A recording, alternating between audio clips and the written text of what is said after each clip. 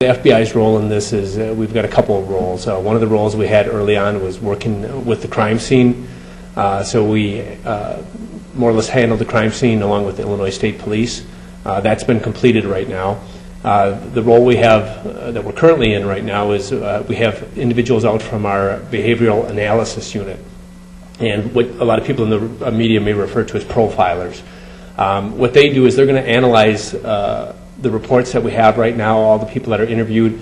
As you know, the investigation right now is more or less doing a background investigation on Mr. Kazmierczak, and as part of that, the people from the behavioral analysis unit will look at all these reports and of all these people interviewed and try to help come up with this motive that we're all looking for right now.